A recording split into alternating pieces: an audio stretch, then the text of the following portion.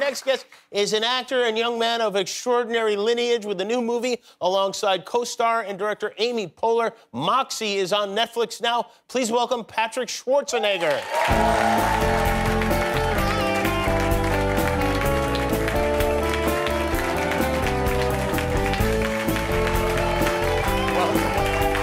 How's it going? Did Rogan give you any samples backstage? I was trying to sniff him out. I couldn't find him. Is that something you're interested in? In marijuana? Yes, no, marijuana. I'm not. I used to be like him, actually. Really? Yes. I wasn't like doing pots and pans and all that kind of weird stuff, but I used to smoke every day. Pots and Pans would be a great name for a high movie review show. Right? That's what I should do. But I used to the point where I couldn't eat ice cream. I couldn't do anything without smoking. Really? Yeah, and then we went to Easter brunch one day, and I was high. Oh. And my dad sits down next to me, and he said, "Are you high?" And I said, "Yes." And he said, "Why would you ever want to be high? You have the best life in the world. Why would you ever want to take something out of your life? Take you out of your life?" Yeah. And then I never smoked since. Really? Yeah. Wow, wait a minute. Five years. What kind of pot was that? The pot that makes you listen to your dad? Yeah, it was like... it was a little bit of like a bad trip situation for that day. And then, yeah, I don't know. They got to start pumping that through the schools. Yeah, exactly. Exactly. All right, and when did you decided... Politics is in your family, obviously, on both sides. Correct. Why did you decide you wanted to be an actor? Yeah, you know, one day, I was sitting next to my dad once again, and we were watching Hercules in New York. One of his first films. Right, I remember that one. He had a gap in his teeth like this big, couldn't speak a lick of English. And I was sitting there, and he was so bad. And he was awful. And I was like, wow, you are this successful, and you are this bad in this movie. I'm giving acting a shot. And seemed easy. It's so easy. No, I mean, that's, yeah. But I really grew up going on set with him. I fell in love with it, and it's been a really fun journey. Did you ever have regular jobs? I did. What did you do? I did. Well, you know, I have my own pizza joint called Blaze Pizza. Oh, that's your place? Yeah. Well, now I sold it. It's done. It's not done. It's still operating, but I'm out of it. Okay. So for a few years, I was there making the pies for some people. Wow. And then I used to work for Rick Caruso at the Grove. The Grove is a local mall here, yes, like exactly. a really nice mall. Really high-end, upscale mall. And I did everything there. I did valet, security, property walks, lease management tours.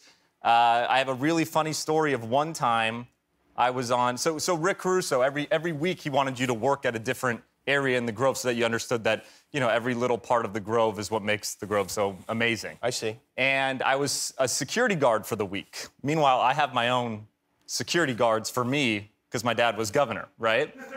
Wait a minute. So you're doing security and you have security? Exactly.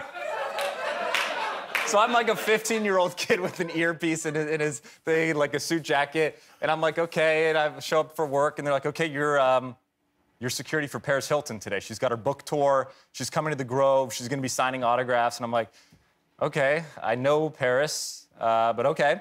And so she gets out of the car. Paris has a security guard that used to work for my dad. I show up. I greet Paris. And she's like, Patrick Schwarzenegger, what are you doing? I'm like, I'm your security guard for the day. And that was it. Wow. That was a fun experience. Oh, that sounds like a movie. I mean, that's something you got to write up. Yeah. It was great. It was That fun. is really strange. What a weird place to grow up. I mean, it's funny.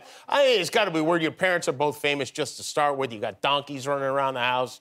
You got horses that are tiny running around the house. Yep. But I think it probably... I mean, I grew up in Las Vegas, and I never realized it was a strange thing to Vegas do is pretty strange. until people said, like, oh, wow, you grew up in Vegas? They're like, oh, yeah. Now you're like, oh, yeah, Conan was my dad. Yeah. Is my dad. Yep. Yeah, he's got this weird, like, 3/4 through life crisis right now where he has like a donkey and a pony and a mini horse. I know that. Yeah, and then he's got this of massive like 200-pound husky, and then he's got like a 3-pound Yorkshire Terrier that just sits on his knee.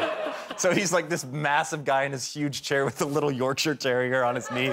It's an odd dynamic. But that is crazy. Yeah. Now you did this movie with Amy Poehler, which Yep. is pretty great. Yep. Is this something? Did you know Amy beforehand? I actually didn't. You didn't? I never met Amy until we were in the audition room. Chris Pratt, your brother-in-law, he and Yep. Amy were on Parks and Recreation together. Yep. Did you ask him to put in a word for you? I didn't. You did not? No. Oh. I don't know if that would have been comfortable, if I would have been comfortable doing that. I probably should have, but I'll keep that IOU for the future. It seemed to have worked out okay. It did. Yeah. Yes. Yeah. As far as COVID goes, do you move back in with your parents? I did. You moved I in moved with who? back. Yeah, that was another odd dynamic. It was me, my girlfriend, and my mom. Really? In a Living house. together in a house? Yeah. How long had it been since you'd lived together? Since high school.